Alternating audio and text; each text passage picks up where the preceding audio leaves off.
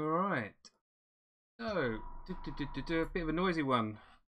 Hello, hello, hello. Thanks for joining us. I've got another model to paint. Another model to paint. I've got a little bit of reference art that I'm going to be going to by the fantastic Ariana, and all credit to her for the awesome art. And we're going to be trying to copy this particular paint style. And what you might be able to hear in the background is my compressor.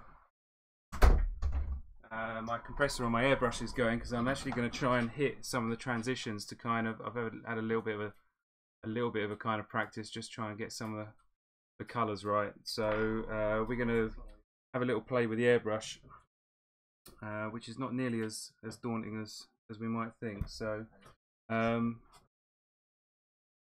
going to load the airbrush up, and what I'm going to probably do, I think, looking at the reference, is a majority of the colour is going to be light green. The easiest, I'm going to have to do it in two zones, I think. So I think what I'm going to do is I'm going to paint blue around the back here, and then I'm going to paint the blue across the top surface. That'll be the first job, and then I think I'm going to airbrush the transition over the top. So I've got a blue colour here.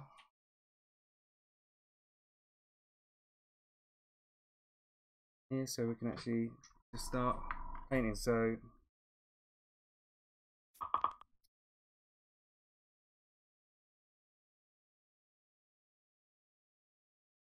on this blue one, I've not put any music on. I think Russ is going to join us shortly.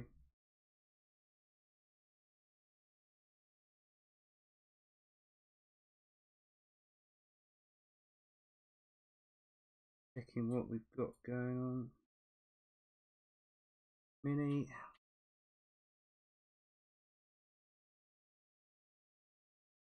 And as with every model that I do, the first little bit is probably the least interesting, just while we're getting first colours in.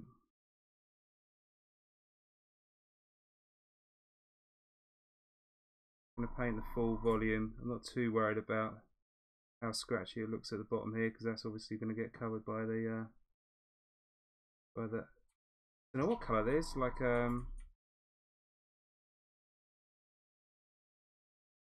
aqua-y sort of colour.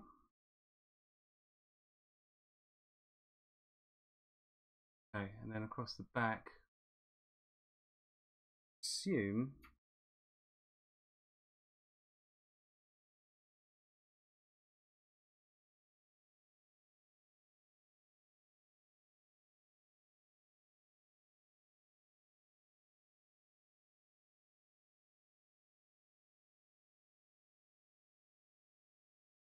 so I'm trying to block this out like this so I can save myself the hassle of airbrushing two colours, but I rather suspect that that's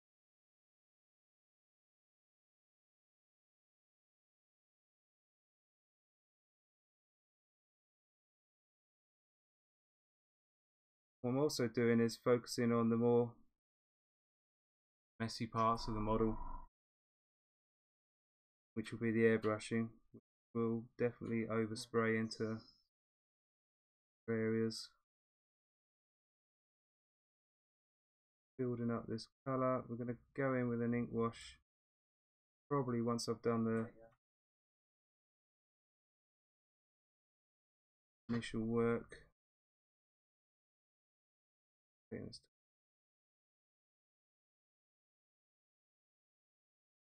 So absolutely blown away by how many people have enjoyed the work that Ross has done, and getting a chance to kind of paint these minis is fantastic. Hope people do enjoy it as much as we're enjoying putting a little channel together to kind of have some fun doing these models. Right, I think time for that to dry, and I'm going to start loading up the airbrush with the light colour. So we're going to grab a little bit of thinner.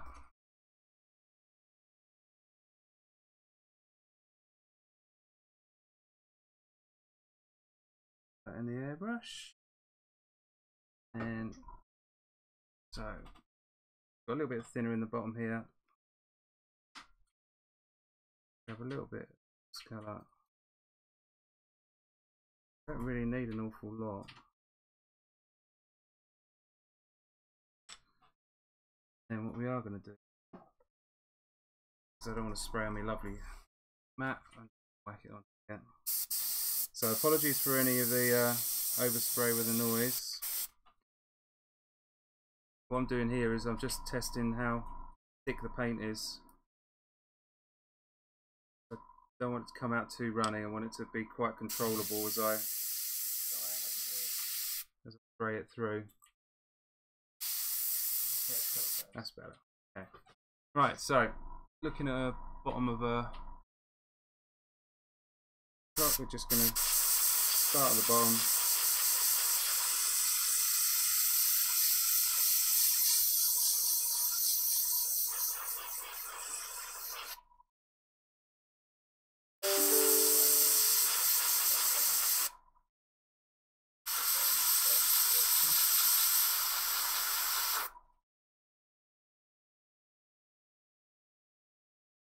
Right.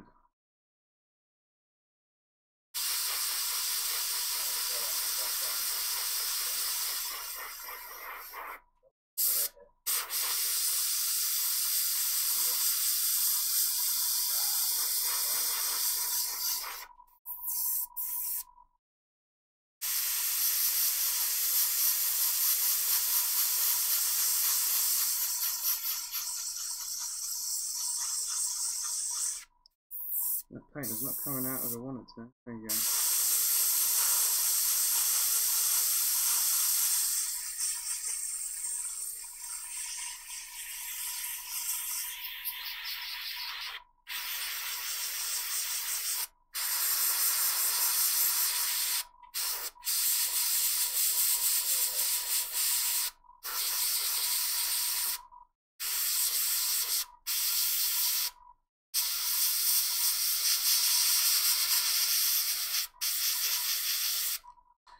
Just clean the nozzle on that.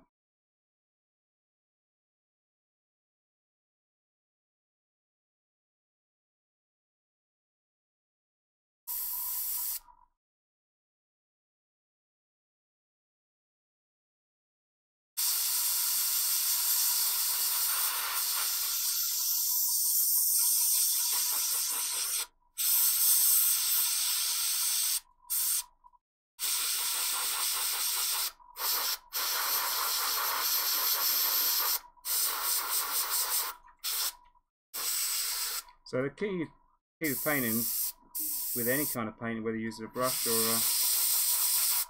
an airbrush, is build your layers up slowly.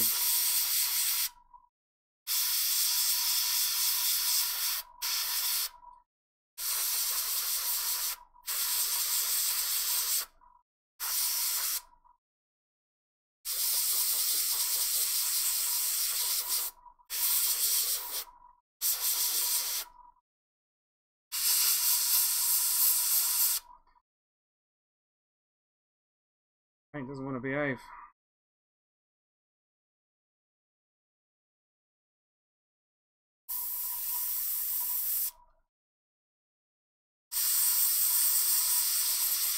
Oh my god. Alright, that's it. I'll give up. I'm going to have to...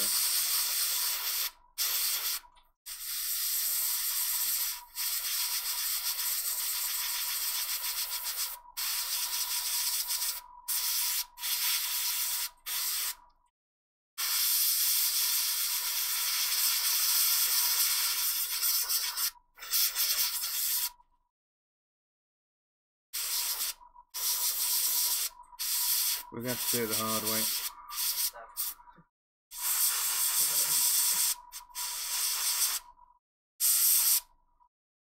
Alright. We'll clean that colour out and then we'll go in with the dark stuff. This is going to be an emotional experience. This is the hardest part of this particular colour scheme. Everything else is pretty straightforward. Blast a little bit thinner through the brush. A little bit of the colour going. Go with this nice rich Tesla blue it's called.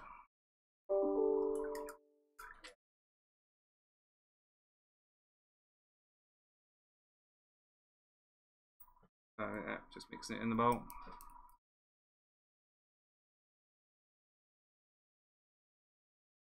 Alright, this is where it could all go horribly wrong.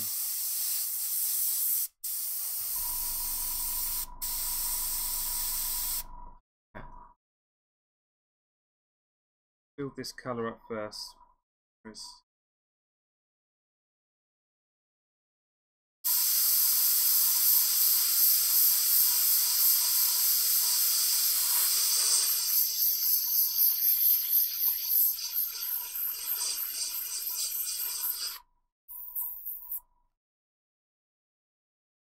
I don't know what's going on. You know, sometimes you get like the flow and it just works perfectly. Other times it just doesn't play. Try and make it a fraction thinner.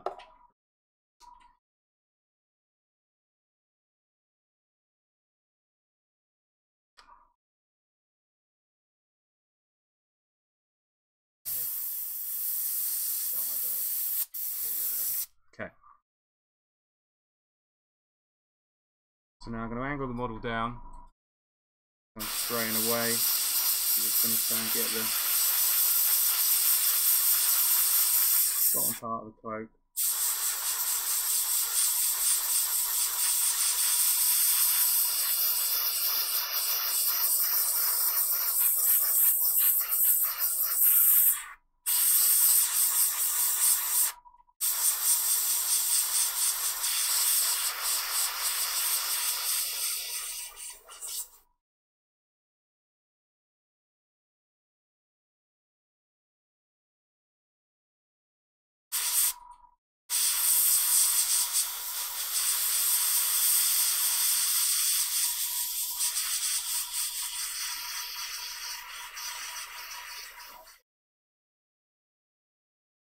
Right, kind of happy about that transition. Get that across the. Oh, you monkey.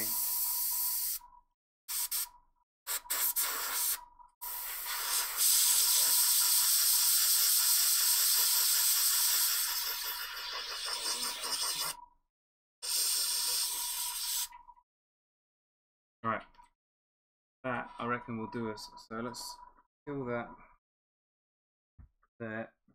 We'll quickly clean this out, otherwise and then I'll regret it tomorrow. I'll just quickly clear the airbrush out. Obviously, if there's any questions, I'm more than happy to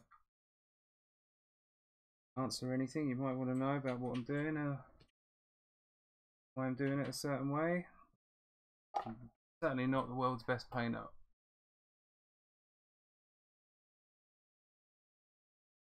Kind of quick. I can paint a model to a decent standard in about an hour, hour and a half usually. Right. Nearly we're done with this, and then we can go on to some interesting things. Okay. Sit there and just have a little stew in its own juices. Alright, good. Clear that out of the way, clear that out of the way, and we are back. Keep reaching across. I'm going to pull my water over here. It's going to make life a lot easier.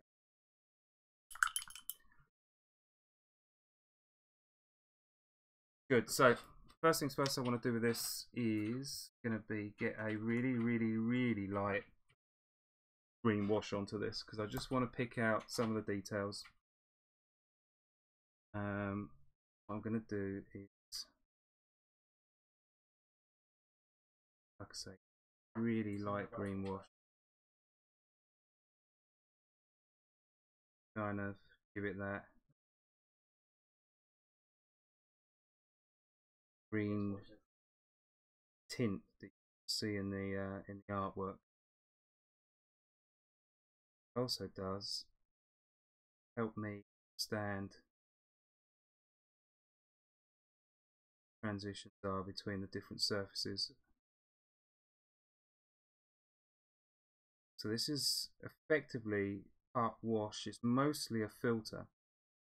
So I'm just trying to use it just to change the color tones. Am I going to paint any Gautier minis? Yeah, absolutely. I have got a bunch of 3D masters. the guys promised me I'm getting some metal minis coming down, so I will definitely be doing a series on painting those models up for sure.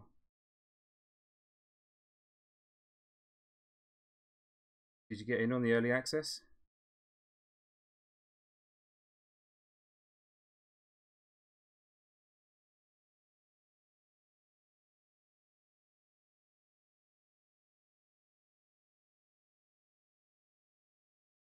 Alright, cool.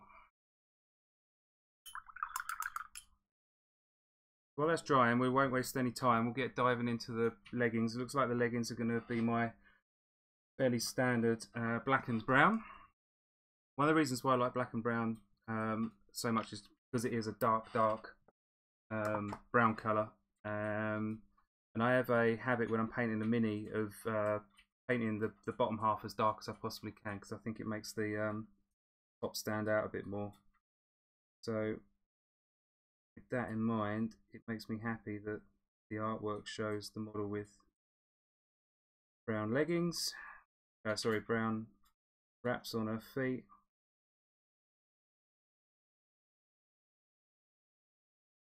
Yeah, I was chatting with our dispatch guys. Apparently all the models are in, all the boards and whatnot, all the dice are in, everything's in. They're just waiting for one particular box which they're going to send them out in, just to make sure the models get to you safe and sound.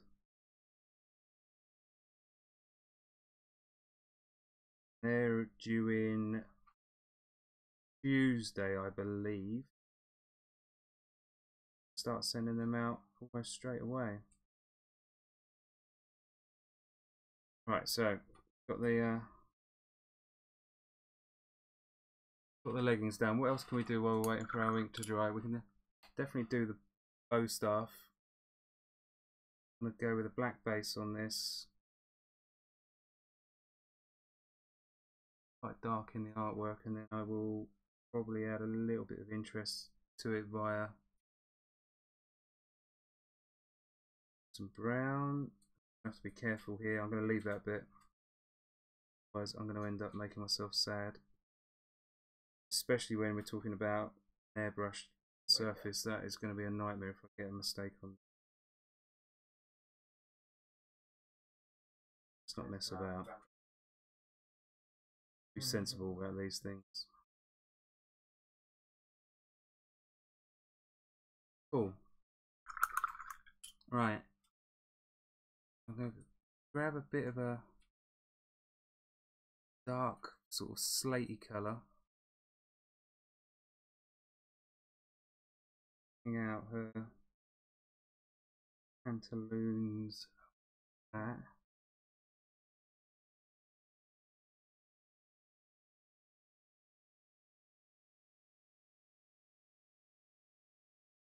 This will probably again get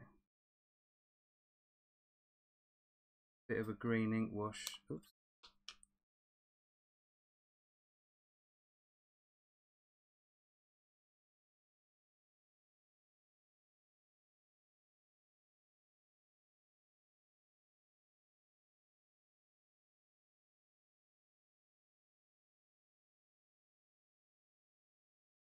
There'll be some interesting textures here. We have to try and do a little bit of cross hatching to imply texture that Rihanna's put into the art.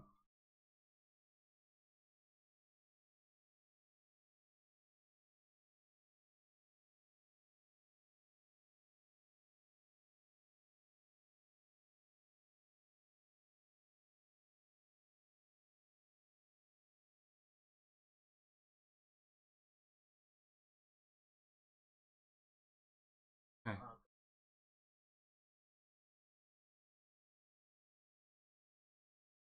Oh, I'm glad you like it. Yeah, like honestly, the Alex and DC are working full time on God Tier now, and stuff that they're doing really exciting. I can't wait to get my models and crack into it. Right, so trying to get this right. This is all dark, which is good. Happy.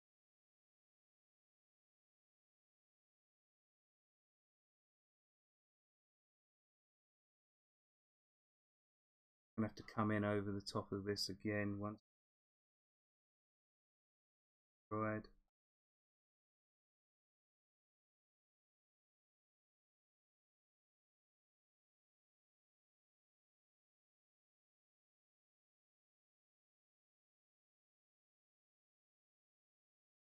Okay, and then other arm. That.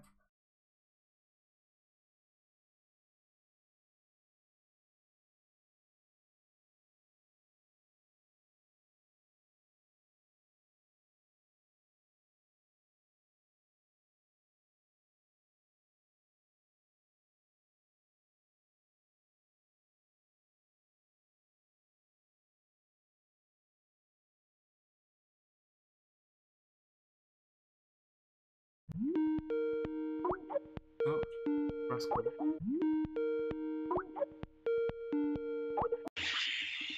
Hello, mate.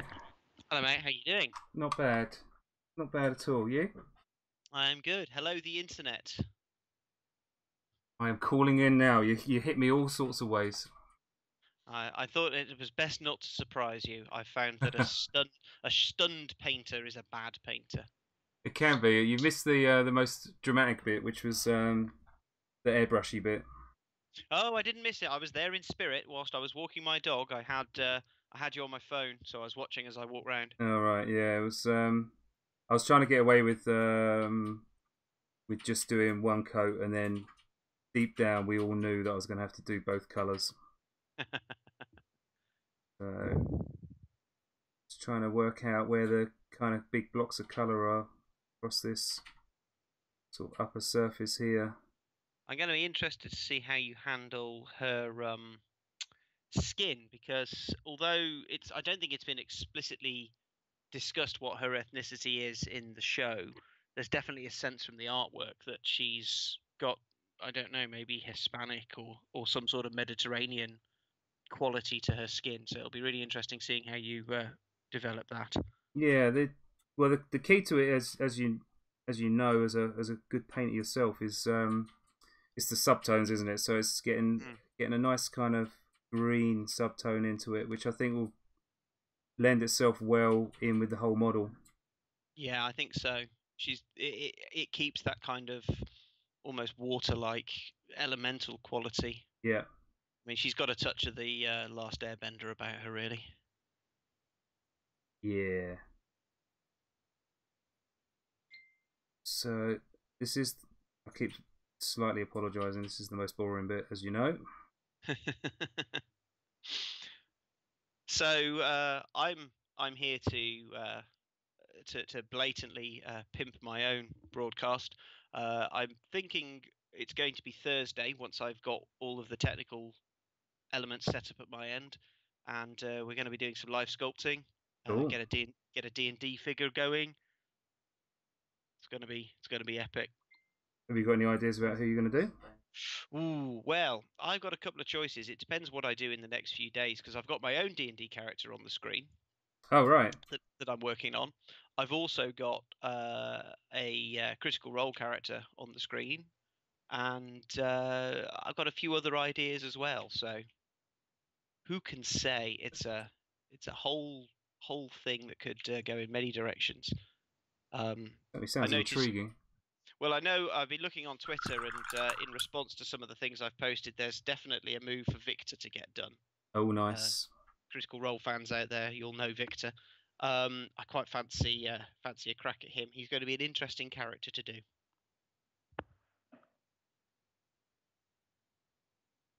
Which version though? Because does he not blow bits of his body off?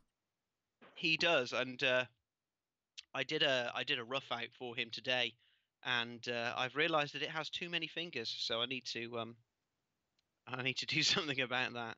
Does that even need you need a new modified finger brush? You got too many I fingers do, in your finger brush. I do. My finger brush has too many options, Hmm.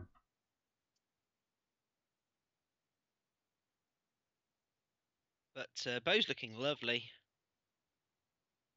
I'm pretty happy with the transitions. Certainly, the getting some glazes on there will start bringing them out a little bit. Yeah, just a bit more saturation, but that, like you say, that can come through the glazing and washing. The as an underlayer, Yeah, that's tonally really nice. yeah, it's interesting that green kind of glaze wash that I did didn't really it could benefit with going in again, to be honest with you. Well, you can always add, but you can't take away with glazes. So it's always a good idea to do it in several gradual stages. Yeah, there speaks the voice of experience. Yes. Learn from my mistakes. Glazes are like haircuts. Always cut a bit more off.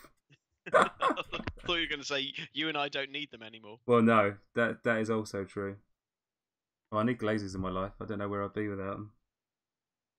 That's fair.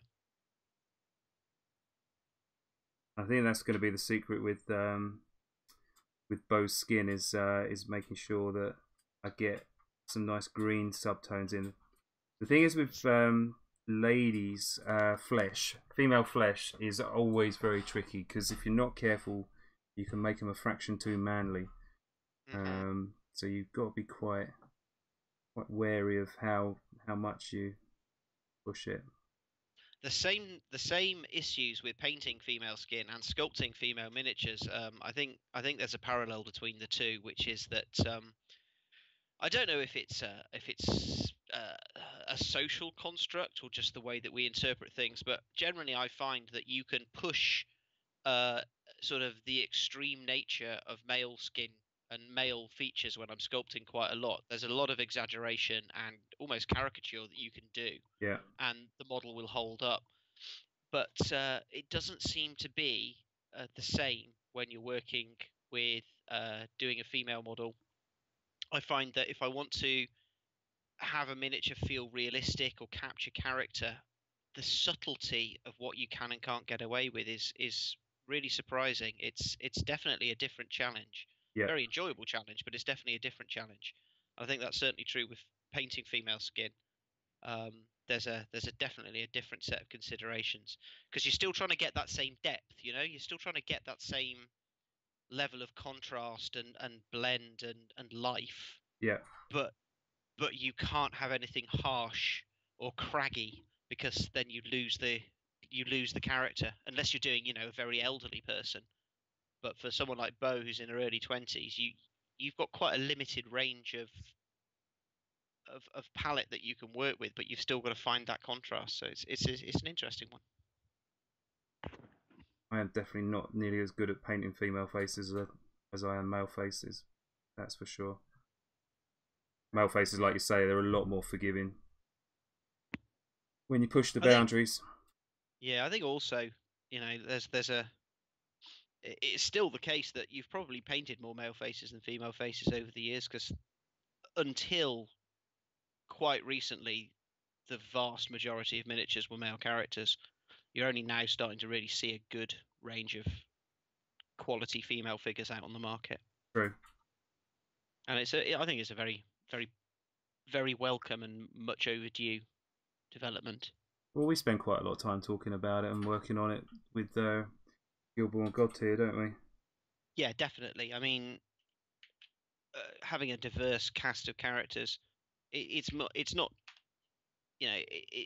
it's beneficial to the game. It's beneficial just from a narrative perspective before you consider any other things, because it gives us a wider set of voices and a bigger canvas that we can play with.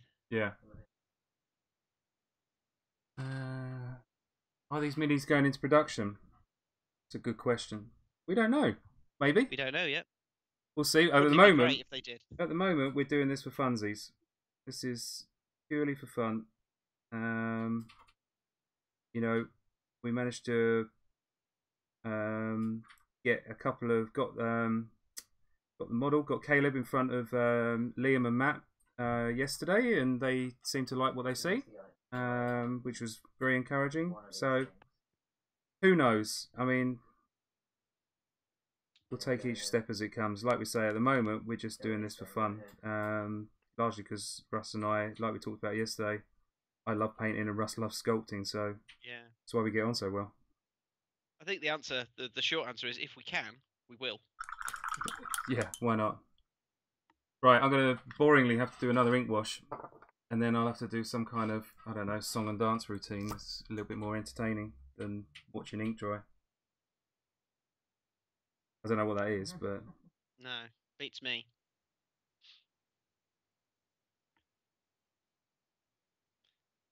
I think this model's going to be a lot quicker than yesterday's. Well, the nature of the design, she's not simple in a simplistic sense, but simple in an uncluttered sense. Whereas, Caleb had all of the sort of rags and tatters. This is a monk character. This is a character that's got some clean lines, some good separation. Yeah. What's your take on monks in D&D? Because they are one of the more controversial character classes, and some people they are. love them, and some people do not. I'm ambivalent. I have absolutely no problem with someone playing a monk in my game, and I will work hard to make it feel part of the world. It's not a class that I would personally choose to play, but that might just be because I've never had a strong concept for it. Right. But I don't consider them as controversial as psionics, which is something I have a real problem with in D&D. Right. As a player character ability. But yeah, monks are all right. I mean, I think the latest version in 5th edition, I think mechanically they work better than they have previously. They certainly feel more part of the world than they used to. Right. So from that respect, it's all good. And I think one of the nice things watching Marisha playing Beauregard is she's, sort of showing that there are more than monks don't have to be stoic rice-eating dudes that sit on the top of a mountain and talk about balance. They can be hard drinking fun machines as well, which is cool. Yep. It kind of goes back to what we were talking about yesterday. I think that the explosion of internet based role playing and streaming and being able to sort of jump onto and see different games it's helping redefine what you can do with a character archetype, opening up new possibilities. I mean, my cleric that I'm about to play is very different to the sort of cleric I would have played in the past. It's not been a class I've done much of because I've never had a strong idea for them, but I'm really looking forward to getting on with my guy. It's going to be good times. Who's running? My bro. Is he? Yeah. Is he a good Yeah, GM? he is, yeah, he's good. We have a very similar, as in all things, we have a very similar outlook on GMing. He's a story is king kind of guy. Right. He doesn't run as many different systems. He loves Star Wars. He loves D&D. He was a big fan of remember in the sort of late 90s, early 2000s, there was a slew of kind of Hollywood sort of Hong Kong action movie type games like the Feng Shui game. Feng Shui, yeah. Yeah, he was all up for that. He loves all of that kind of hokey kung fu stuff. But yeah, he's running a D&D. He's setting it in Tal'Darai in the Critical Role universe. Is he? So yeah, it's going to be cool. We're so my monks, I've got my background all worked out, where I come from, all of that jazz. It's a good book. It's actually sat in front of me for research purposes, the Critical Role campaign book. It's a lovely little volume. When did that come out? Not that long ago. All right, okay. Within the last, what's it say on it? I think it came out it was within the last 12 months, and I think it's towards the back end of last year. Very good. I might have to pick that up. I didn't know that was out. Yeah, it's very nice. And of course, as they are fond of telling you, if you use D&D Beyond, the online character system, which is really good, right? You can they've incorporated the Critical Role content, so you can have the Critical Role character classes like Blood Hunter. Oh, cool! All set up in there and ready to roll. This has been an advert for D&D Beyond. Are you sponsored? Are you like getting anything I out of wish. this? Sadly not, but hey, if anyone from, I mean, it's owned by Twitch, so if anyone's listening, send me $10,000 and a Ferrari, thank you. Oh, you're cheap. I've only mentioned them the once. I mean, that's per mention. Fair enough. That makes more sense. Right, good. So, I'm gonna have to wait for this ink to dry, aren't I? Before I can do anything dramatic over that. So let's get a bit of. Well, wait for the. Should we give a shout out to Doug for producing that awesome artwork that we've got up on the UI of you and me looking like Sesame Street characters? Yeah, how flash do we look? That's literally what we look like. It is. That's my passport photo. Could you imagine? Wouldn't it be awesome if you could use a caricature as your passport photo? Oh, it'd be brilliant. What it reminded me of, this is a bit of an obscure segue, but I don't know if anyone's ever seen the Arlo. Arlo is a guy that reviews Nintendo games, but he does it as a Sesame Street character. He's got a puppet, and it's the puppet that does the videos. Right. And he's a very good reviewer, but you're instantly kind of predisposed to think well of him because it's this Sesame Street character. Looks like the Cookie Monster. Brilliant. It's just genius. You see something on YouTube and go, "Damn, I wish I'd thought of that." Yeah, that's clever. Guy goes on as a Sesame Street character, 6 million followers. Boom. And spawns a slew of copycats, no doubt. Almost certainly.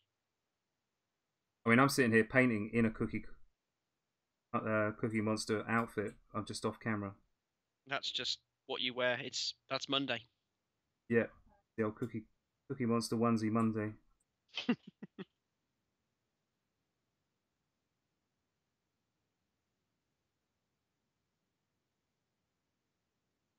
say the Critical Role community has been extremely good for my Twitter following.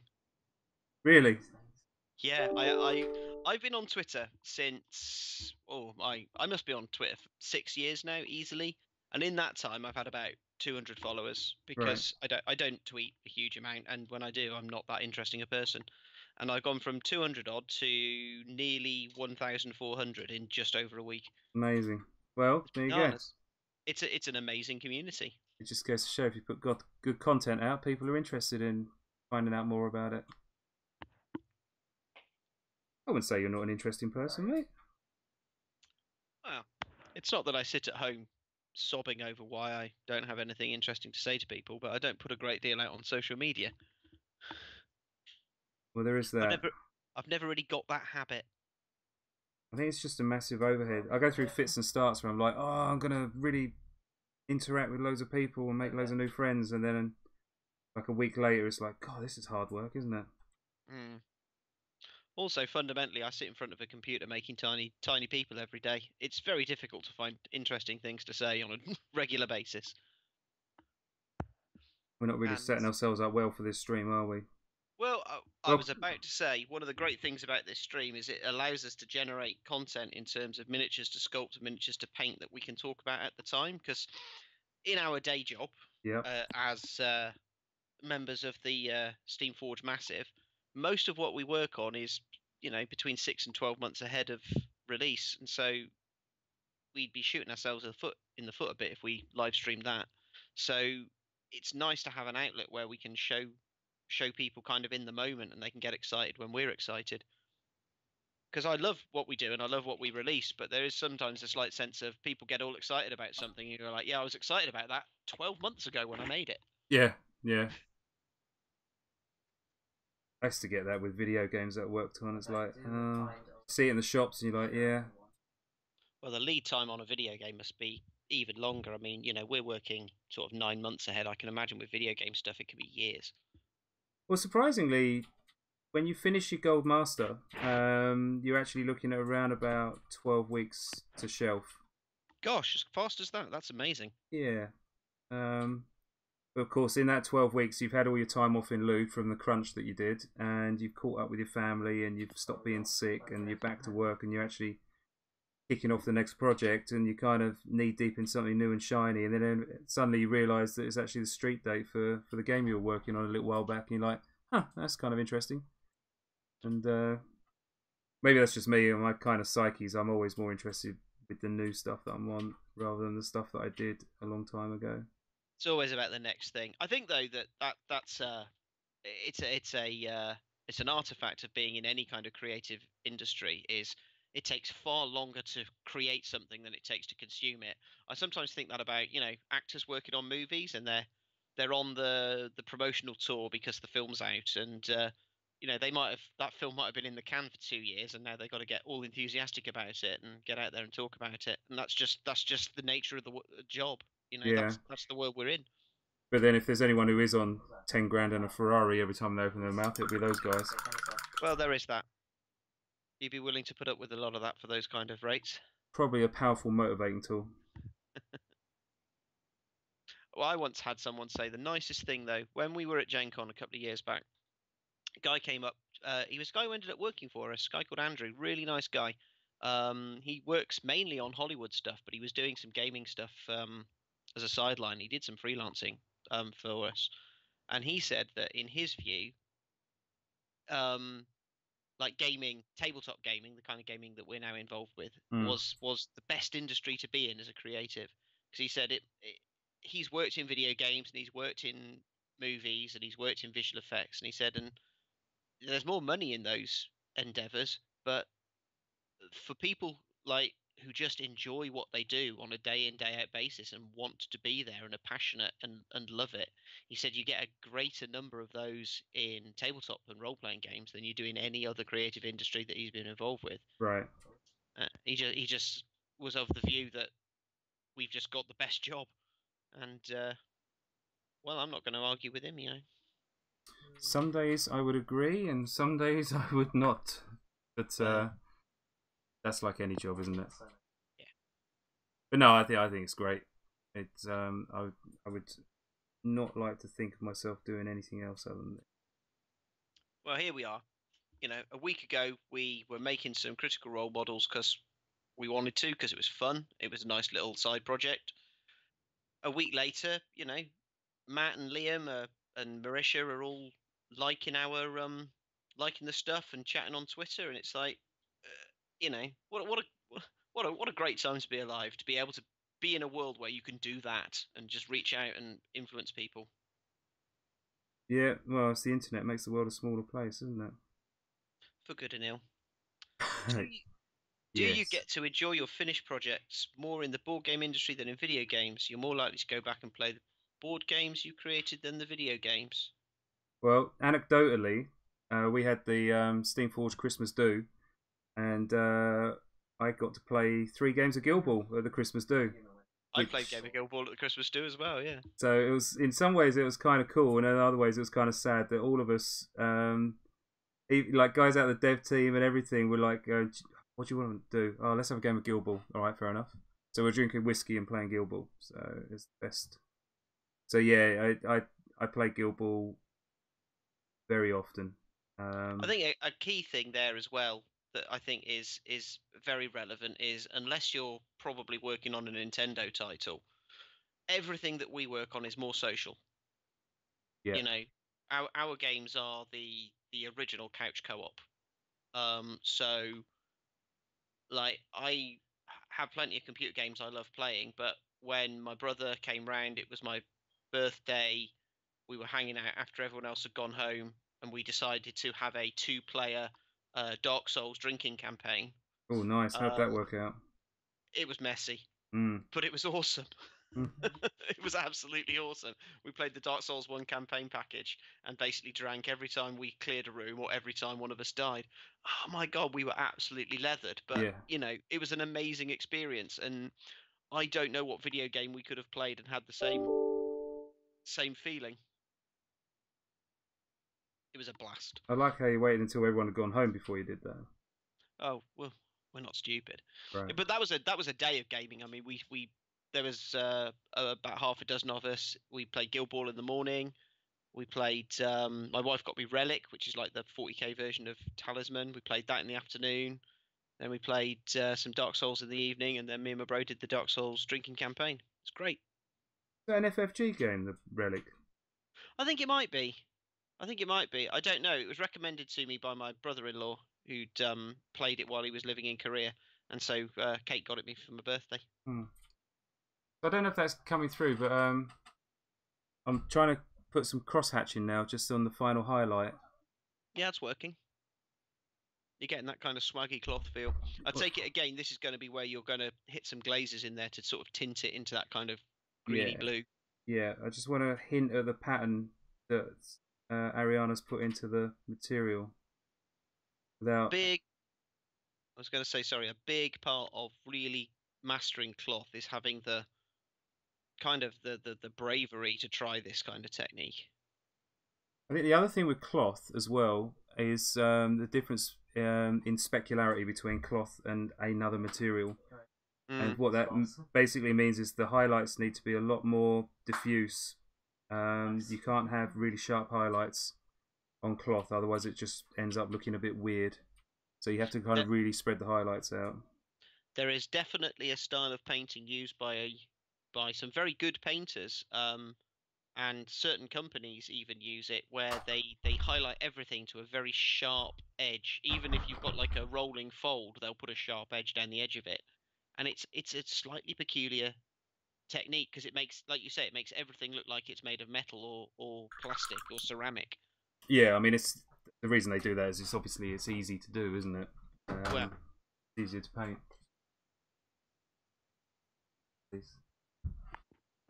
Right, let's get in and just get this stuff done while I remember. so are you brave enough to try and do any of the patterning on that sort of collar area where she's got the overlapping V, or do you think that might just be a bridge too far? I don't know if I've actually got enough model space to work with. And that's the thing. I mean, it's a valid kind of thing to think about, is what is appropriate for scale, because you know, 2D art and 3D miniature that's like 30 odd mil tall will support different levels of detail. Yeah, I think what I might do is I might hint at it with you've put like a nice little sort of braided edge, and I think I might kind of hit that with like a bit of a dark touch to it. That'd be nice. Yes, that braided edge. That's a new technique developed just to do Beauregard. Was that braiding? Is it? Mm. How'd you do that? I took an existing technique that I'd got for doing piping around an edge, and basically, as the easiest way to explain it, there's a way of generating a curve around the edge of the fabric, and you can get something to follow the edge. And up until now, I've been using continuous pipes to put like piped edges on things, which looks really good. Right. But this time, I decided to basically reconfigure the technique so that it would apply individual spheres touching each other and slightly sunken into the surface to give you like that sort of braid. Okay. So now that the great thing about that is I've kind of proved the principle works. So get ready to see a lot of patterned edges on models. I like it. It's going to be one of those things that, because it's a process, not a specific thing, I can use it in lots of different ways.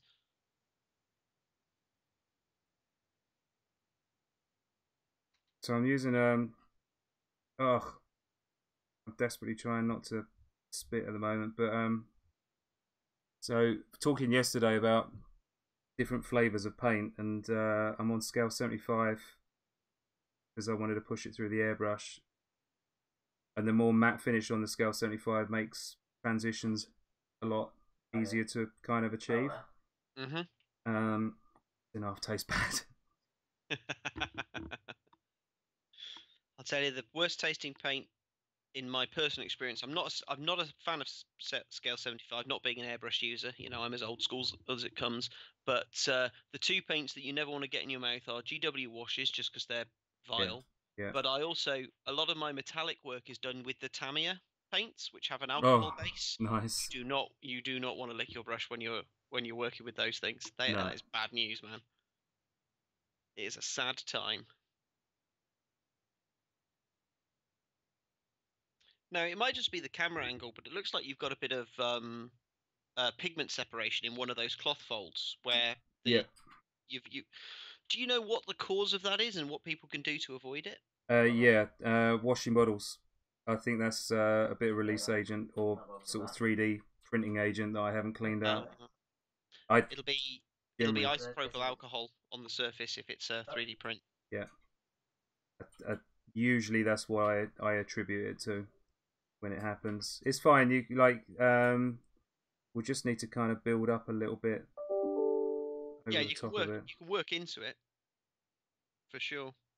But I just know that it's a common problem that people have. I think sometimes, I don't know, I may be wrong, but I've found that I get it if I've really overwatered an ink, and I've actually basically I've got to a point where I'm causing pigment separation because there's just too much Yeah. fluid and not enough pigment. Yeah, it can't support it. Yeah. That blend is lovely. Yeah, it's not too shabby, is it? That's nice. It's looking good. No. So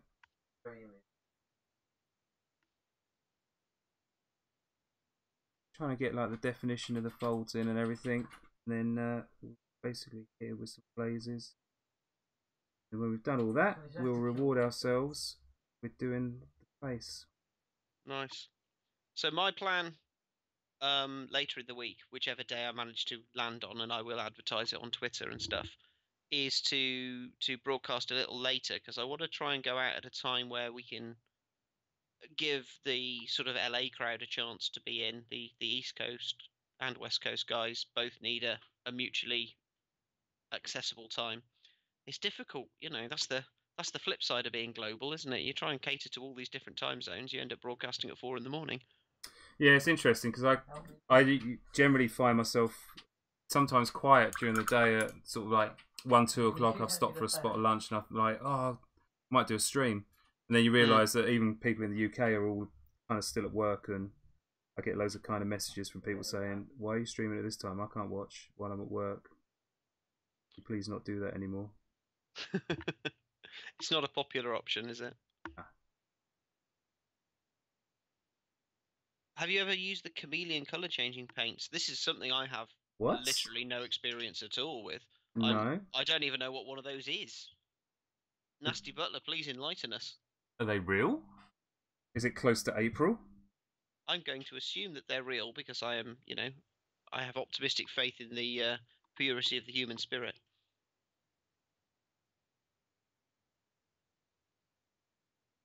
So in a time not too far from now, I will be disappearing off to complete the.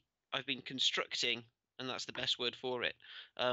Vegetarian steak burgers, like quarter pounders, Right. which is a fairly arcane process that involves making a strange dough and boiling it and making it become meat-like.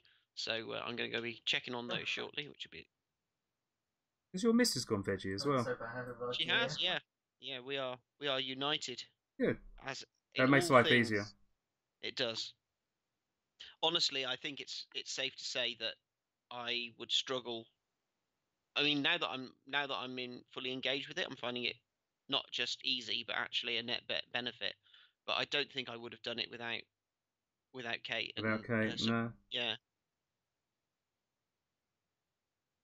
like most things in life, you know, It's easier with a bit of teamwork. it's teamwork makes the dream work. It was like yesterday. I cooked a nice bit of roast lamb. That was for me and Tom. My missus doesn't like lamb, so I ended up cooking her some chicken. And my daughter decided that she randomly is veggie. And yesterday she decided at the last minute she was vegetarian for that Sunday. So I ended up cooking her an omelette. So I cooked 3 meals yesterday. You cooked 3 separate meals. That is some dedication to the family cause right there. Yeah. Well, did you know I was a professional chef for some time? I did not know that. That is new information. Yeah. There don't seem to be many career, not professions, but sort of industries at least that you've not had your hand on at some point. At some point, I like to sort of try new things. You could tell me that you played centre forward for Arsenal. I'd probably believe you. Oh, only. It's interesting you saying about, like, you know, cooking 3 meals and family duties. I was fortunate enough off the back of posting the critical role models to be having a chat with Liam the other day, and I suddenly realised it. I was chatting with Liam at like 1 o'clock in the afternoon. And I thought to myself, you're in LA. And sure enough, he was telling me he gets up at 5 a.m. every day Oh my god. because that's what's required. That's what he needs to do to make sure his kids are all sorted and all the family duties are done before he goes off and does his acting work. That's And fair play to him. yeah, hats Yeah, off to the guy. fair to him. Right, Green Stuff World is selling 2 different sets of colour-changing paint. They are meant to be used through an airbrush. The range has multiple colours that shift to another colour in the light. He was thinking of picking them up for Wraith Marid. Oh man, Wraith Marid look amazing in a colour-changing paint. Oh, well, like in a pearlescent kind of. Yeah. Okay, yeah, I'm down with that. I'm thinking like, yeah, I'm assuming like that stuff you see on cars, all those, like on a Beetle, Yeah, a like VW Beetle or a actual Beetle. yeah, no, like Uh, the iridescent kind of. yeah. Well, if that's what we're talking about, that would look amazing. I have no experience of this, but it sounds great. Right, we are getting somewhere. Let's a little bit of a highlight now. Now, I've got an interest. It's not an interesting question. It's just a question. I'm interested in the answer. All right. Where you've color shifted down into a darker fabric, Yeah. so effectively you're doing the opposite of highlighting because you're taking it darker and darker. Yeah. Would you still hit the edge with some sort of bounce highlight just to define the edge of the fabric, or would you be happy to leave it at its darkest point around that edge? I would. So I did a little kind of just a real warm up practice piece, and I don't know if it came through, but I did. I would go through and just put like a little highlight just on the edge there, just to kind of give it a little bit of definition. I'm with you, yeah. So it's Just a boy ox. yeah, Aurochs. That model gets painted so many different ways. That model weighs 3 times what it weighed when we first sent it to you. Does it? Probably. Oh, it does now. Layers of paint. It's got so much paint on it. It's the last word in home defense. You just club a burglar with it. Well, this is another handy use for god tier models. Oh my lord, those things. Forget sock jacking. A rangosh to the face and you're not waking up for a month. So just talking about what we were doing, just while I'm doing this, so these highlights on these folds are quite gentle, so I've actually been cross-hatching them and trying to smooth them out a little bit, whereas on these creases, this is what we're talking about with a slightly more specular highlight, is a crease in a cloth will give you a more sharper highlight than One of the things a fold. One of the things that I'm doing when I'm sculpting, and then you're reinforcing with this, is the level of depth, the level of contrast between the shadow and the highlight. Your brain is going to read that as tension. Yeah. So when I'm sculpting, I'm physically putting that into the model in different degrees, and then you get to enhance and reinforce that effect with the paint. So you're basically you're feeding the dynamic action line into the model through the tension of the cloth. And if I've done my job properly, then by following those folds, it should reinforce the pose. Yeah, and if you've done your job well, it makes it a lot easier for me to kind of see where I need to go as well. It's absolutely key. I think that's, I mean, certainly something we focused on the god tier models. I know more and more lessons that we learned from the back end of, the later Guild Ball models was Sure. definitely making the models easy to paint, but also by making them easier to paint, they're actually easier to paint well. Yeah, I mean, the ultimate articulation of that is on a guild that, one of the minor guilds that we've worked on that has not been announced yet, so we can't talk about it. But I look at them and I'm like, yeah, they are the best that Guild Ball has, and rightly so, because they're our most up to date work. But you haven't seen. I am in the lucky position of seeing things before you have. The alternate version of Rangosh, because obviously the god tier models that people have seen were the early access poses. Yep. And so the sculpt team has been working on the versions that will be available for when the game releases, and the new Rangosh is just such a boss. It's unbelievable. Really? I will send you it tomorrow. Yeah, my brother had a couple of minor anatomy things he wanted to finish before he sent it over to you, but you wait till you see this guy. He is an absolute monster. Forward to that. Right. There's no real rhyme or reason to this painting. I'm kind of painting on instinct at the moment. Just I think working. that's okay. I mean, I don't think you always have to have a process. I certainly work across a model and paint the things that interest me. I mean, there's a sense of the old onion skin, you work from the inside out just for Yeah, convenience, but not so paint white. easy on this model actually, just because of the color transitions. Now you know I didn't have to kind of follow the artwork, although what would be the point in having amazing artwork if we weren't going to follow it? Well, yeah, I mean, it's no secret that the artwork that Ariana's done has informed the sculpting. So of course we want to pay homage to the work she's done because she worked directly with the cast. So these are as close to what's in their heads as you're going to get. So Yeah, naturally you want to express that on the model. yeah. One of the things that's interesting from for me watching this is I think that the camera you've got on your palette may be slightly more color saturated than the camera that's watching the miniature. It just Yes, feels weird because the one on my palette is by far and away the older, less good camera, allegedly. But it definitely feels like you're taking a more saturated color and it's looking a little less so. yeah, I, I'm slightly happier with the color that I've got tonight as compared to yesterday. I did spend a little time messing about with the. Yeah, it was a little blue yesterday. Yeah, so hopefully it's a little bit less blue today. But right, what have we got going on across her face? So it's this stuff here is all still this kind of dark color, isn't it? So Yeah, it's like a blue gray kind of slate color, really, isn't it? yeah, And again, hats off to Ariana. One of the things that I became very clear on as I worked through the art when I was doing these sculpts is how clever she is in establishing like a unique palette for each character. Her color choices are really considered, and it's really nice. yeah. Although if we could just have a little word about transitioning from like light green to really dark blue, that would be cool. I'm interested to know what she worked in. I assume these were digitally painted, but they've got a lovely kind of almost gouache feel to the art. I wouldn't be surprised if these were like if you look at the close-ups. You sent me a link to a bunch of close-ups that I did, yeah. in the background you can see like the more high detail version, and yeah, I wouldn't be I wouldn't be stunned if these ended up being actual illustrations and then scanned.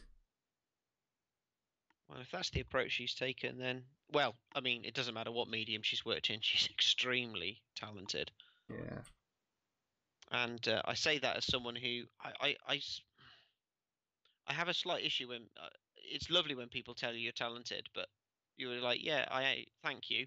I've also worked really hard. I can appreciate how hard she has worked to master her art. right.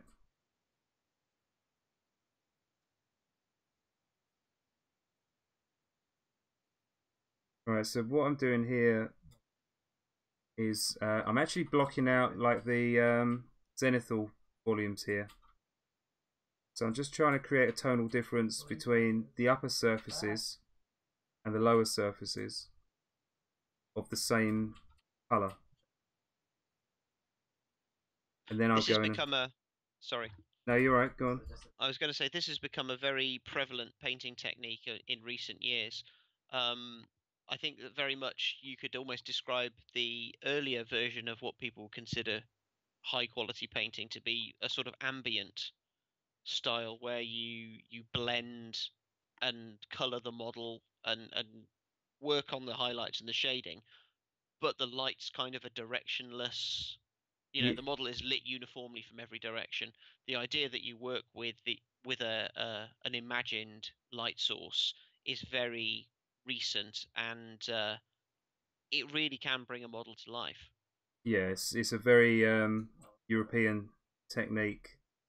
It gives you, I think, it gives you a much more realistic look to your model. Yeah. Whereas the other way is possibly a little bit more striking, but a little bit less realistic when you actually pick the model up and have a look at it.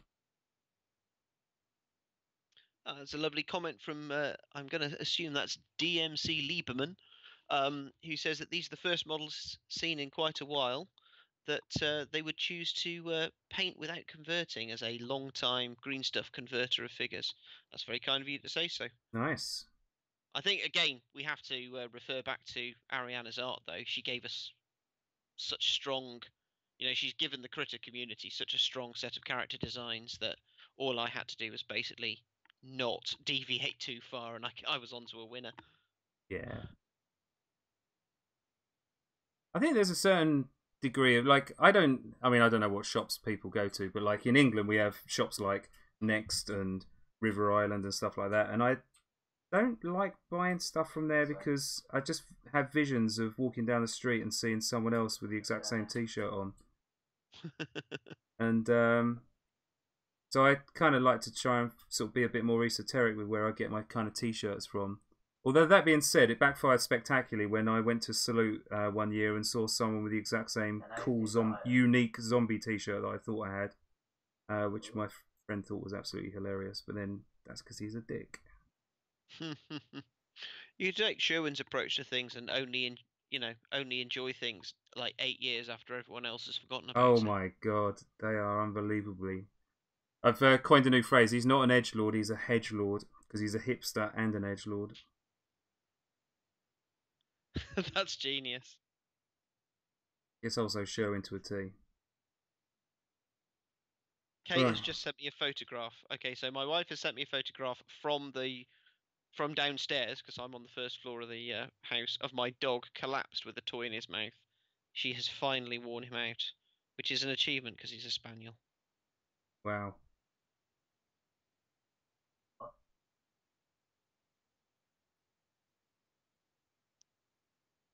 See, that's why I have a Labrador, infamously lazy, and now a tiny little Chihuahua who likes nothing better than to sit on my desk and just fall asleep. And he sits there all day. I can imagine that having a Chihuahua is not unlike having a cat in terms of where they go and how they can sleep and stuff. Yeah. Because my cat used to just lie along my keyboard and sleep in front of my monitor and cause me no end of trouble. Your cat not with us anymore? No, he just doesn't come and stay with me anymore. Oh. He's got.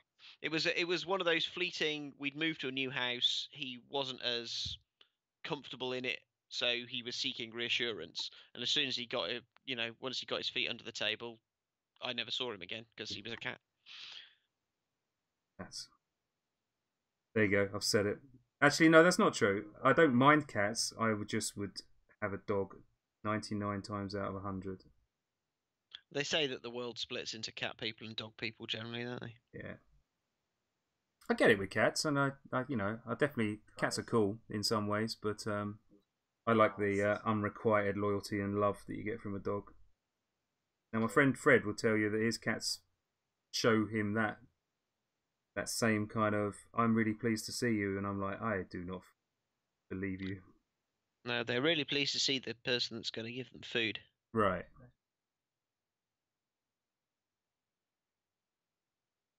I think that until you've owned a dog, you can think your cats are pleased to see you, but every time you walk through the front door, it's like your dog's gone to Disneyland.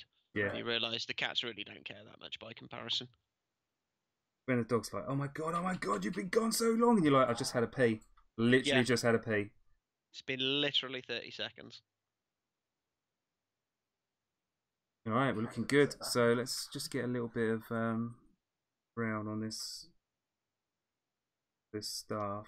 Right. I am going to temporarily bow out. I will return shortly, I hope. But I need to go and check how my vegetarian burgers are doing before I boil them into shoe leather. Fair enough. I'll speak to you in a minute.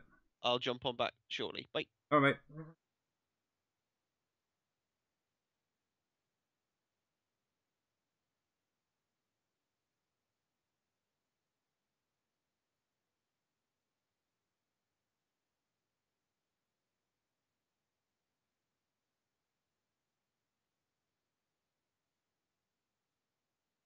I had a few people kind of ping me, sort of say, oh, I'm going to get into painting minis and try and get some tips and stuff. And the best tip is really learning how to control the fluidity of paints. I think would be one of the best things I would suggest people kind of learn.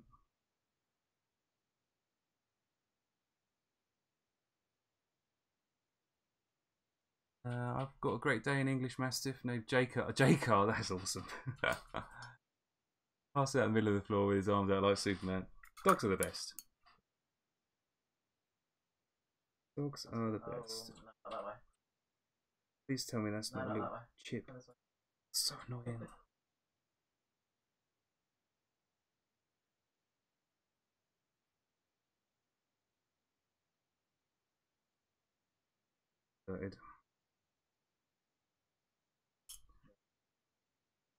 Right, what colour are the ties? So they are this kind of sort of sky bluey sort of colour.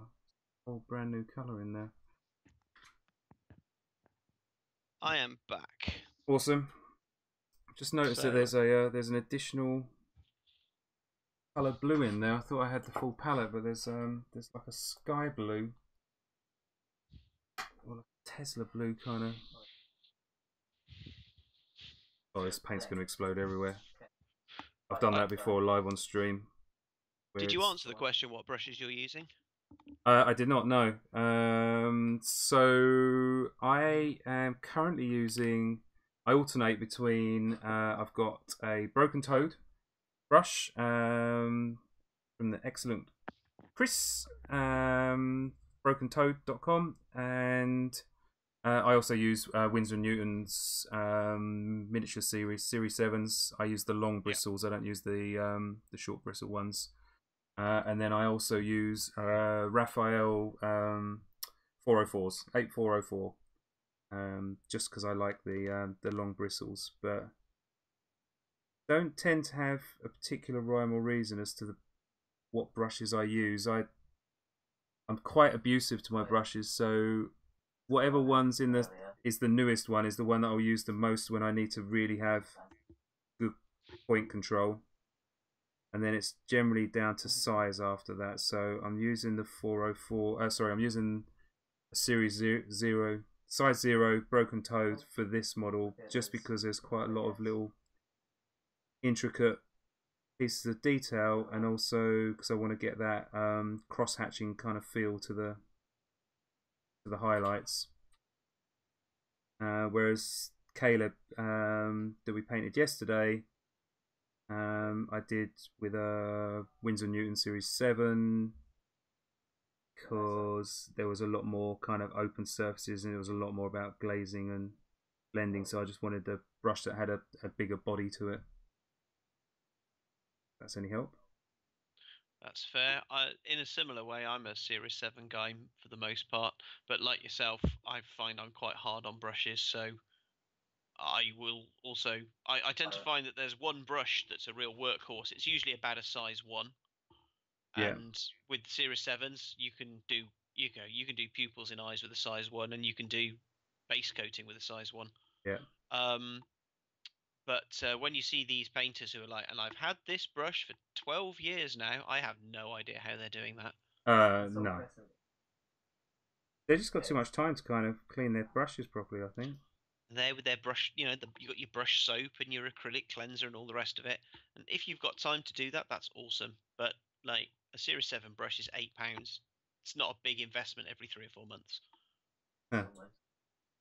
I 100% agree, except I don't think it's a big investment to buy a new brush every month. Well, you're rolling on that sweet director's level. Right, yeah. Yeah, those Broken Toad brushes are really great. I'm really, really impressed with them. Sorry, that's in answer to a chat message. Right. I found they're very good for blending. They've got a nice sort of feathering. Yes. The spear tip or chisel tip, whatever they're called. Oh, I've got one here. Let me show you. So this one here is a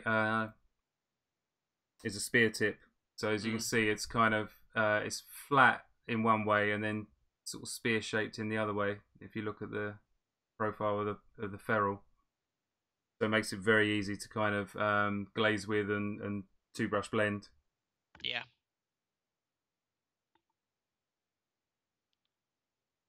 Right, we're nearly at the best part of the day. Paint in the face.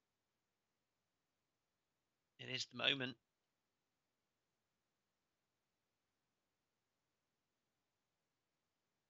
So I've interpreted those rings as being made of jade. Oh, did you? So yeah, those rings hanging off that thread, I assumed were meant to be jade. Do So you I think think I you could should probably, go a bit greener? I think you could get away with being a bit greener. All right, let's Possibly the same with the gathers at the bottom there. right. I'm literally digging up the artwork. digging up the tumbler just so I can have a quick look without the overlay. There we go, I've got a good great jade colour. Yeah, those are definitely 2 bits of jade, I reckon. Right. She's got a jade bracelet and a jade necklace as well. I didn't put the bracelet on because it would have been so small, but I've put a necklace in there that could be jade if you wanted another place to echo the colour. Yeah, exactly. So let's go in and turn these into jade then. I'm excited to see if and when we get to paint Molly, what you're going to do with all of the crazy suns and moons and patterning all over his clothing. Oh my god! Yeah, I saw him the other day. I'm like, oh, thank you so much. Taliesin said that his brief to the artist was create me a costume that will make cosplayers cry. And painters. And painters.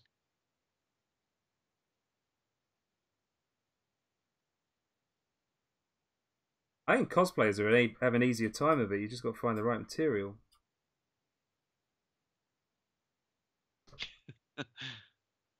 Somewhere in the internet, 1,000 cosplayers scream with rage. You know nothing. It's not all cardboard boxes and gaffer tape.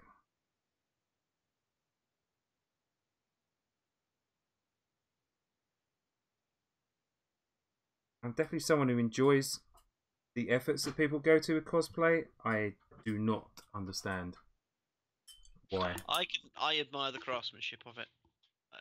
You know, I've watched a few videos where you see the work going into the construction, and it's what some of these people do is just incredible. Yeah. I take my hat off to it. It is a genuine modern kind of craft / art form that, you know, 20 odd years ago just didn't exist, and it's amazing to see that you've got this really exciting way that people can express themselves.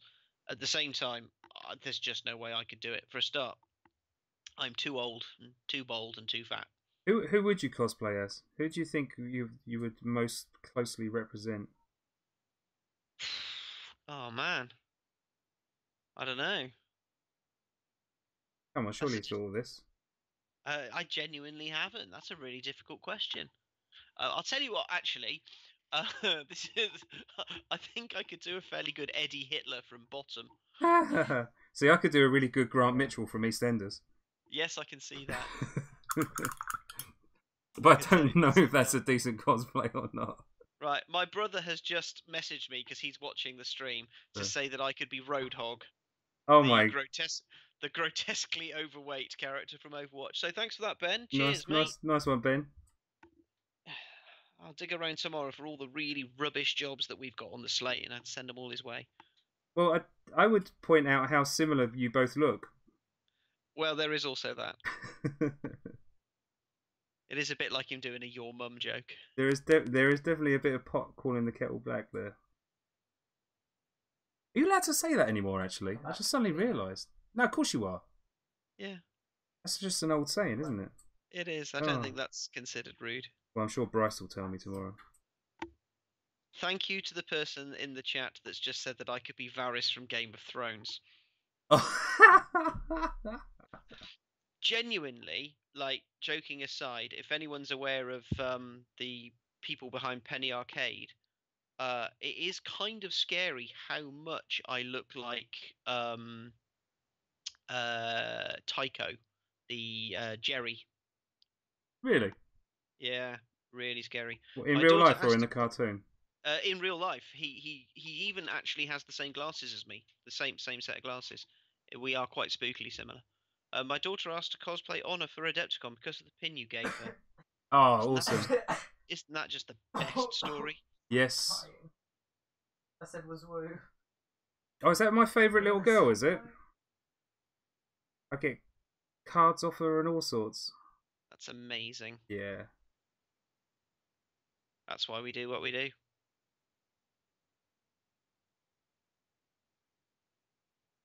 Decided to use your beading to just give it a little bit of life on the edge of the cloth with a sort of starkish highlight. That's what it's there for. Yeah. Right. I'm going to disappear for realsies now. Are you off? Going to eat your steak?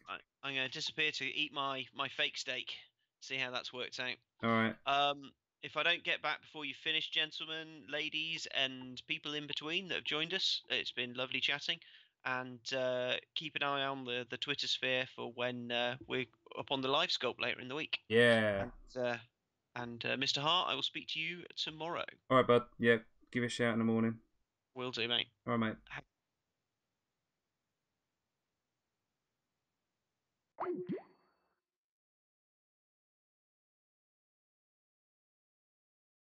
Okay, right, let's do the face. What skin colour does Bo have? Russ is sort of saying it's like Hispanic-y sort of colour. I don't know, it's definitely got olive tones, so I'm gonna go with this is scale colour basic flesh, which has a bit of a darker kind of base layer to it than. Snapchat. And what I'm gonna do is nick a bit of this green ink, or green from the wash, just to go in and give me a slightly greener base colour.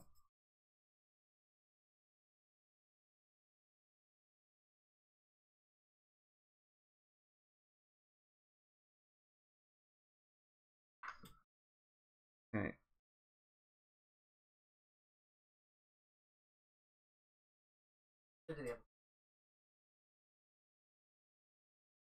Over there.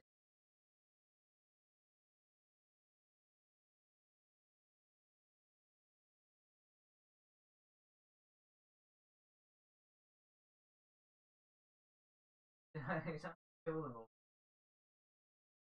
Pass them.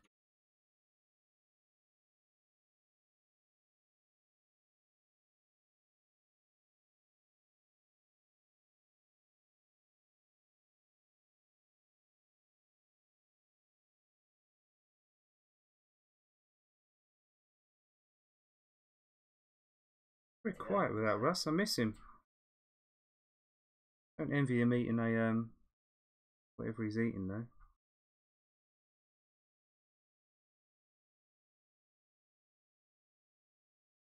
Sitting there watching on his phone. Oh no, Russ is a gentleman. He'll be chatting away to his missus.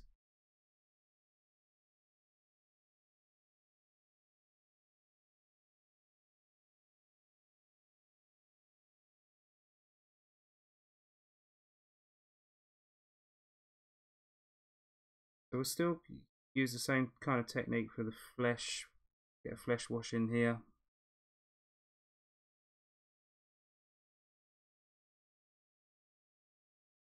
Oh.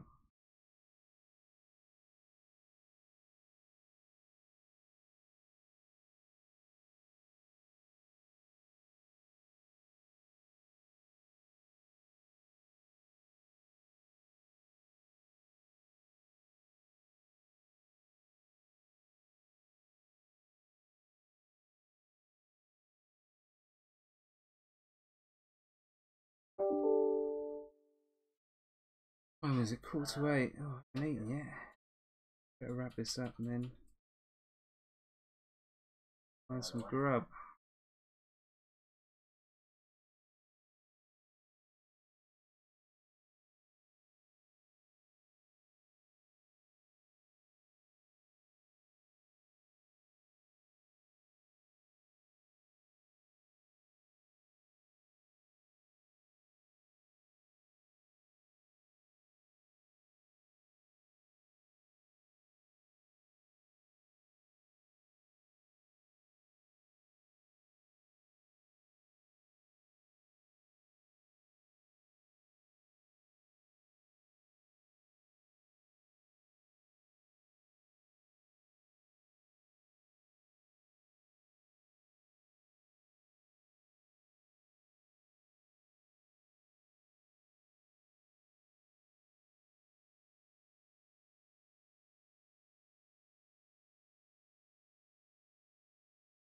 Yeah, she looks a little bit Indonesian. Got that definite sort of slightly sort of Asian feel, skin in the artwork.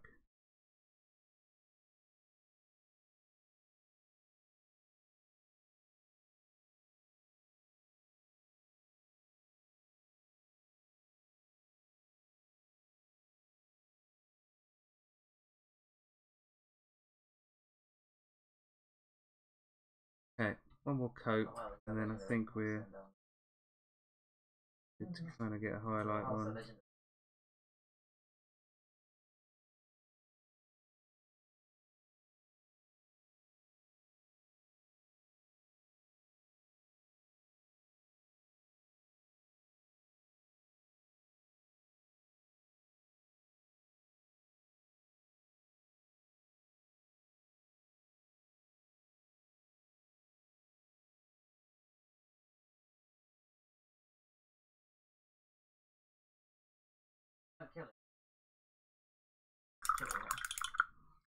Alright, let's get a flash wash on that.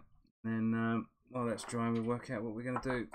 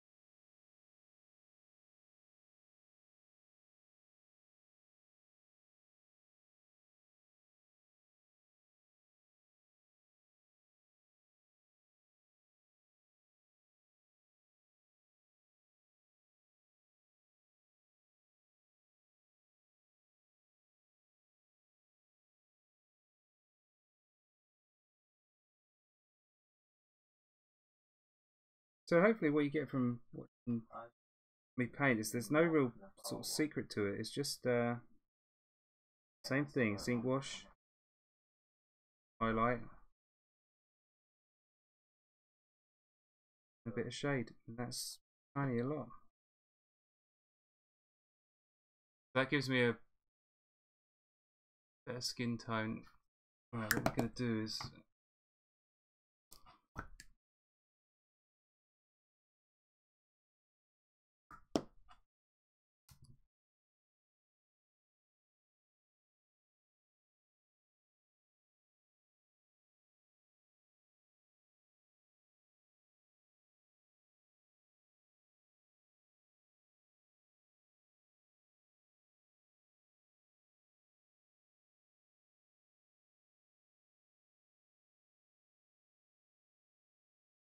hitting the glaze over the bottom.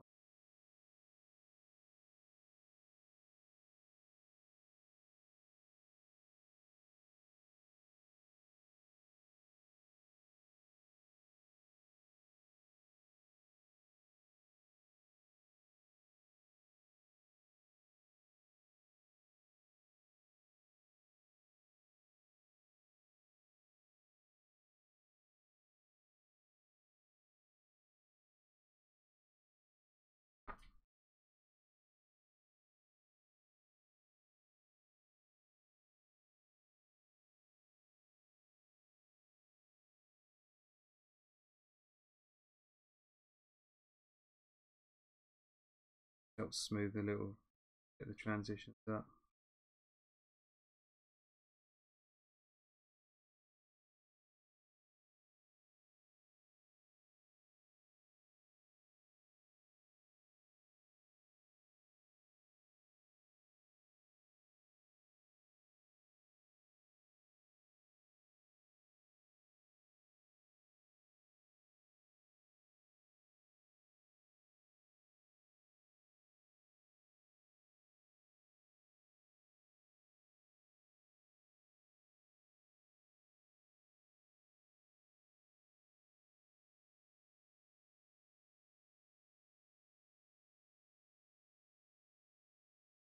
Alright, not looking too bad.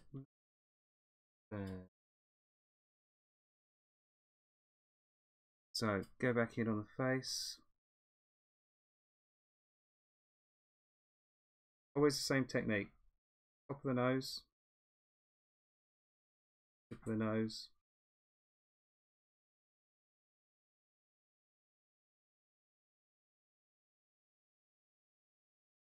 Nice bit of separation, and then we're going to go under the eyes.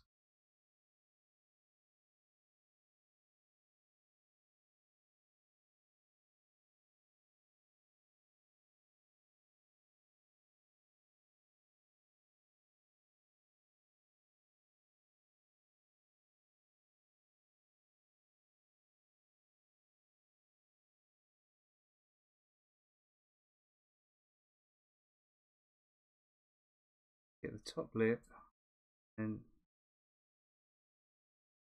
inside of the bottom lip.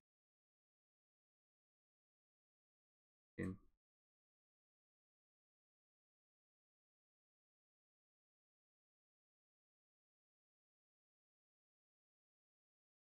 Some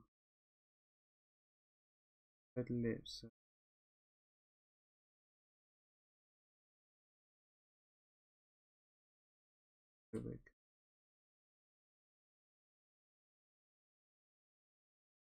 Ears.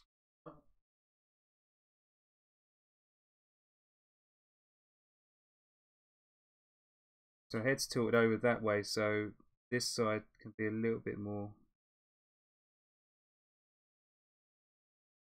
up.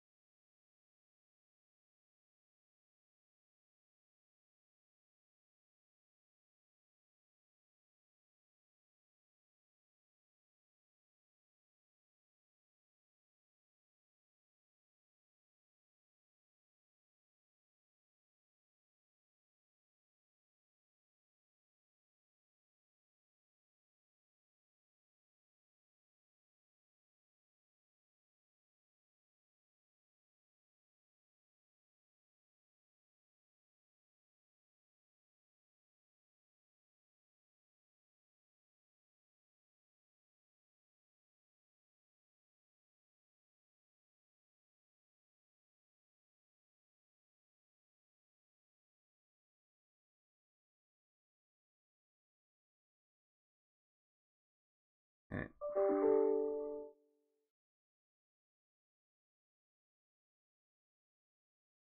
So I don't want to give a super amounts of definition on the muscles. I think it ends up looking like she's been hitting the weights a bit too much.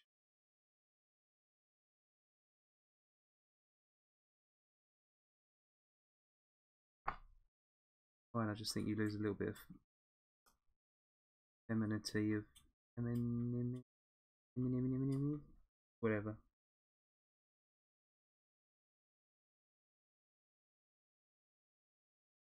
If you're not careful, she can end up looking a bit too manly.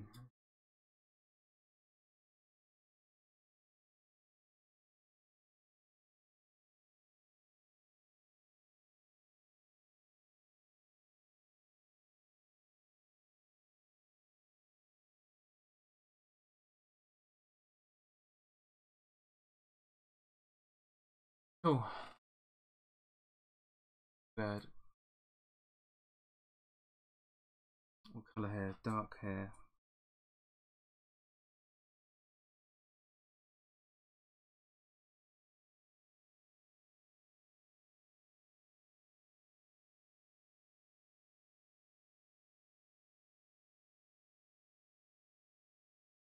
Oh, there.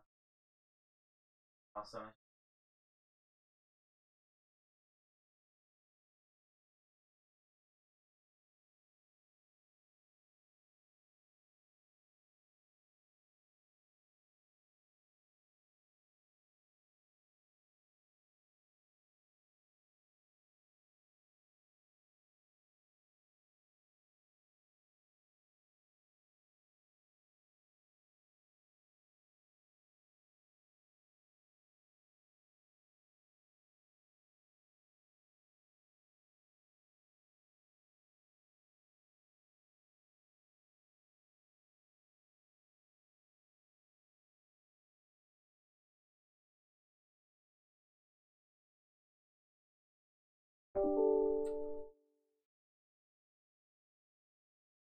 Put a little bit of a glaze just where there's a little bit of shaving on her head.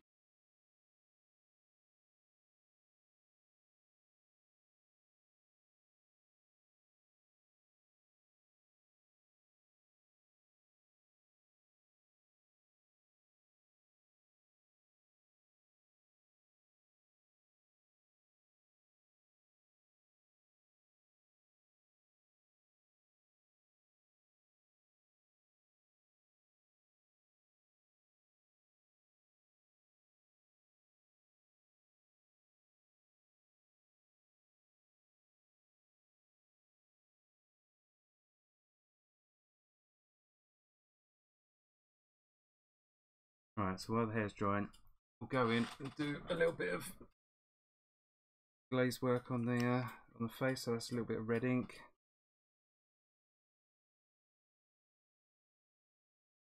Down.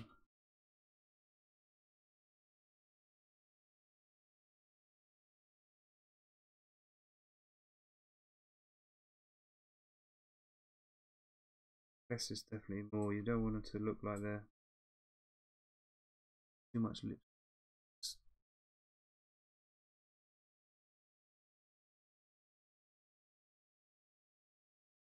End up looking like the Joker if you're not careful.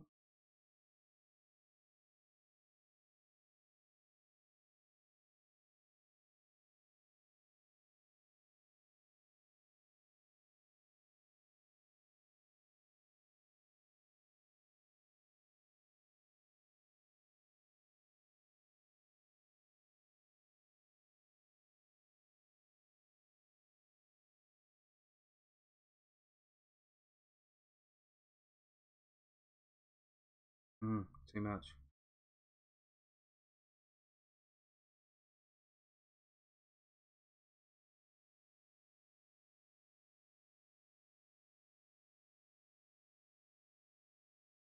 No.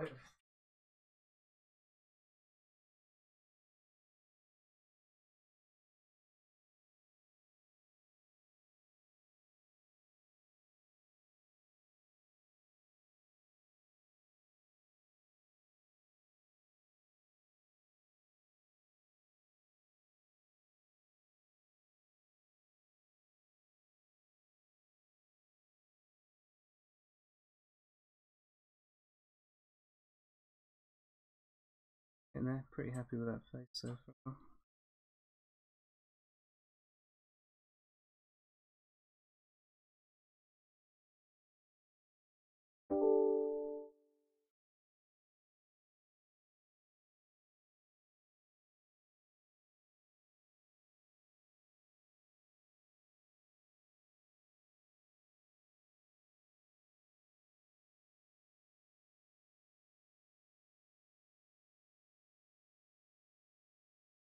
Thinking.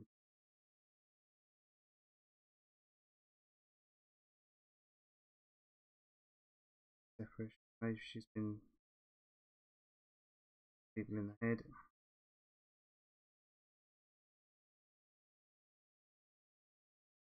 Right, and we'll get a little bit of green.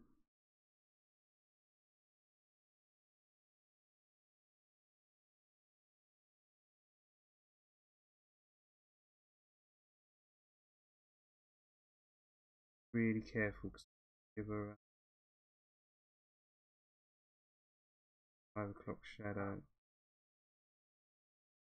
Definitely want to give her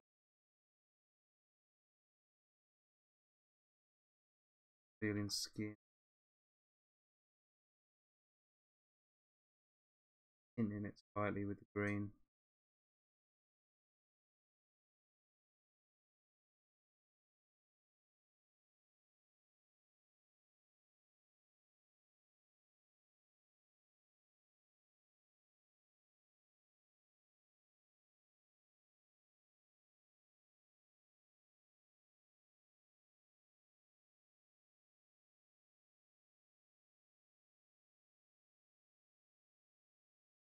Alright, pretty happy with that.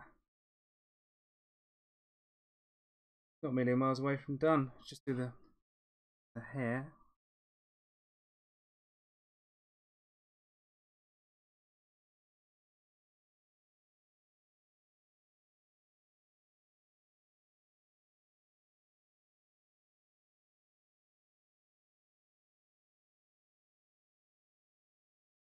Last time.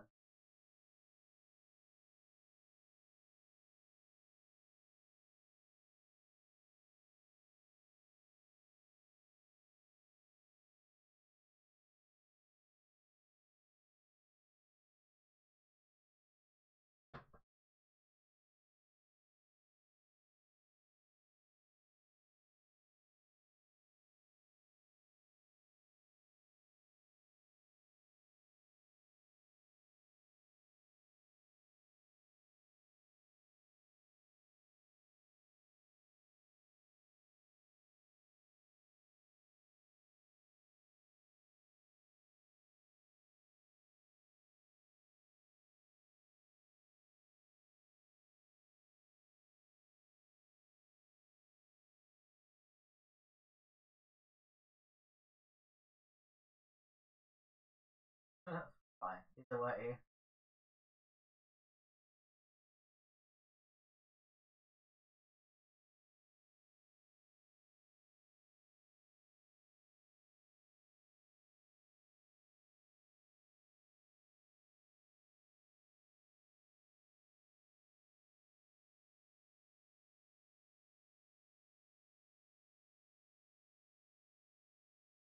All right.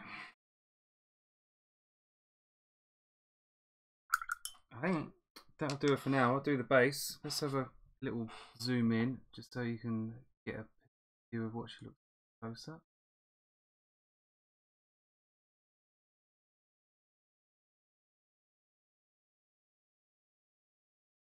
Right. Oh. It was been a bit too far, losing a little bit. Oh. Camera colours are still not right, so in real life she's a lot more saturated. I'm going to go in with a little bit of glazing just to really pull those blues into being blue.